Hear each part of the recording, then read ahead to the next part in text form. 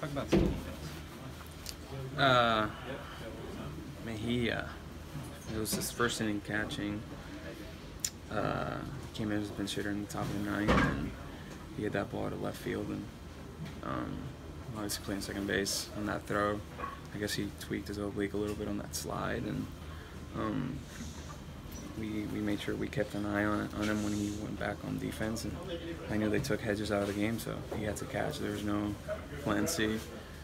And his throw in between innings, he was like lobbing it to the pitcher, and then he kind of lobbed it to second base.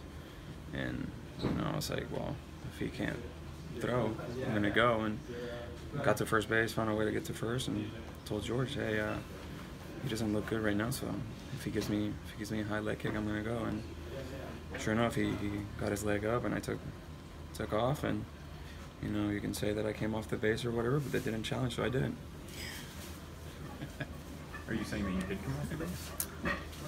At the time, I thought I did, but because he was blocking the base, and I got my right hand in, and I guess my left hand got stuck, and my body kept going over the base. And since my left hand was on his leg, it might have been on, might have not, but they didn't challenge, so I didn't. You were not in the starting lineup today originally. You had that last-minute switch. Were you expecting that just when they went to the opener? Doc sent me a text in the morning saying that I was down today.